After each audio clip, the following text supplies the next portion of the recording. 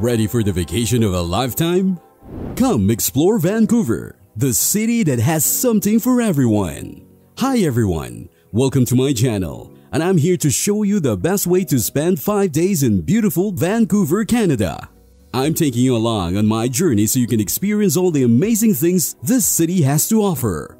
From shopping to eating out, sightseeing to adventure activities, there's something here for everyone. I'll be showing you all of that and more so you can make the most of your time here.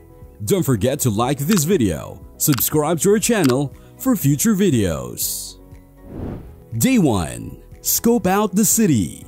Welcome to the day 1 of your adventure. Today, we're going to scope out the city and get a feel for the place. One of the best ways to do this is by exploring on foot. Take a stroll around the neighborhood. Check out the local shops and grab a coffee at a charming cafe. You'll discover hidden gems and see the city from new perspective. For a great shopping experience, head to the Vancouver Art Gallery, English Bay, the Olympic Cauldron, or Robson Street. To aid in navigating, bring your smartphone along. If you'd rather do it the old school way, get a map that you can mark up as you go. Discovering Vancouver should be the focus on your first full day there. Pick up a map of Vancouver's SkyTrain system while you are exploring. Trains, buses, and ferries are used to go to many tourist attractions. Purchase a reloadable compass card at a SkyTrain station if you plan to use the public transportation frequently. While exploring is enjoyable, you might prefer a more elevated vantage point. Fantastic aerial views may be seen at the Vancouver Lookout, which also features a rotating restaurant. You may travel to Vancouver Island for the day if you want to cross visiting Butchart Gardens off your bucket list. Seaplanes take off from downtown Cole Harbour. It is occasionally possible to combine aerial sightseeing with other attraction, so search for packages that, for instance, including access to the Capilano Suspension Bridge and a float plane. However, tours can be pricey, and it's simple to quickly go over your travel budget. Even if day 1 is cloudy or wet, flying over Canada still allows guests to experience Canada's natural splendor. A 4D cinematic experience called Fly Over Canada includes scents, winds, and sounds from nature.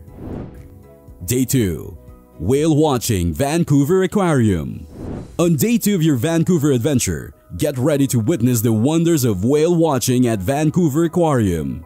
Vancouver is home to an abundance of marine life, and getting a glimpse of the majestic whales is truly an experience of a lifetime. The aquarium offers a variety of whale watching opportunities and educational programs that cater to both local and tourists. You'll be amazed by these gentle creatures as they swim and play in their natural habitat. Whether you're a first-time visitor to Vancouver or a seasoned traveler, a day spent whale watching at Vancouver Aquarium is a memory that you will treasure forever.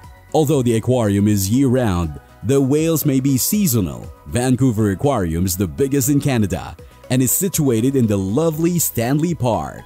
The institution is home to sea otters, penguins, indigenous marine life, and a marine animal rehabilitation center. Stanley Park, the area surrounding the aquarium, also merits an own header. In the park, you're free to swim, kayak, hike, play tennis, ride a bike, or rollerblade. The park also features a number of sculptures, many of which were created by artisans from First Nations. If the weather is nice, you could easily spend the entire day visiting Stanley Park and the aquarium.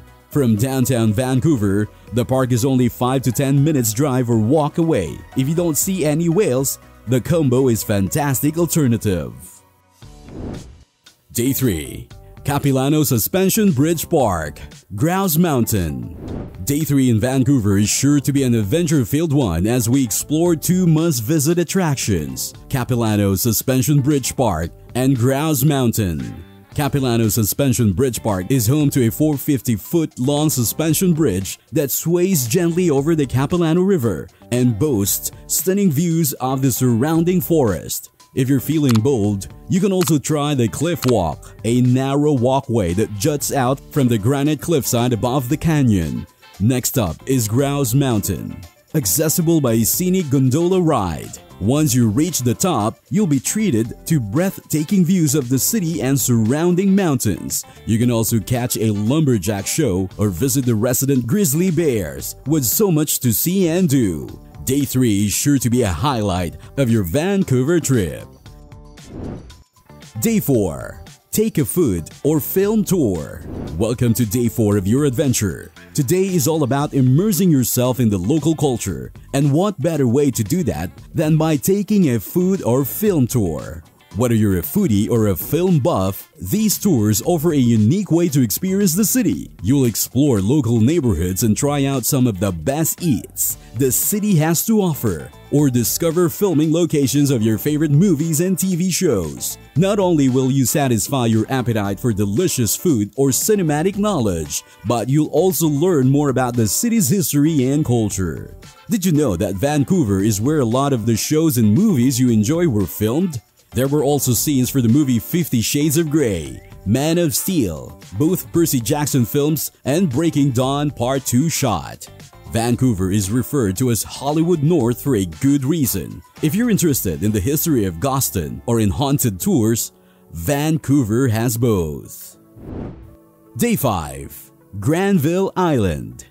On the 5th day of your trip, you'll be visiting Granville Island, a buzzing hub of creativity, culture, and delicious food. Located in the heart of Vancouver, this former industrial site has been transformed into a vibrant neighborhood, home to a thriving art scene, bustling markets, and a wide variety of dining options. In addition to exploring the many artisan shops and galleries, be sure to visit the Granville Island Public Market, where you can sample fresh seafood, locally grown produce, and specialty foods from around the world. Whether you're interested in the arts, cuisine, or simply soaking up the vibrant atmosphere, there's something for everyone on Granville Island. Speaking of kids, Granville Island is a must-stop if you're traveling with kids in the summer. Granville Island boasts a free water park in addition to wonderful restaurants and stores. Get in while you can because the park is only open from mid-May to early September. Granville Island can be an ideal way to cap off your 5-day plan for Vancouver. Even though this list is changeable, get your money out and leave. I hope you have a better idea of what to do during your stay in Vancouver. If you follow my 5-day itinerary above, you will get an excellent experience that cannot be found elsewhere. The culture and landscape of Vancouver sets it apart from other cities. From whale watching to strolling around the Granville Island, there are unlimited activities that you can choose from. No matter which activities or events you decide to explore, be sure to take lots of pictures and documents your journey, and don't forget to enjoy the wonderful city packed with beautiful scenery and cultural heritage. Now tell me, which of these activities would you like to do in Vancouver? Let me know in the comments below. We hope you enjoyed the video. If you did, be sure to like and subscribe. Thank you for watching, and we'll see you in the next one.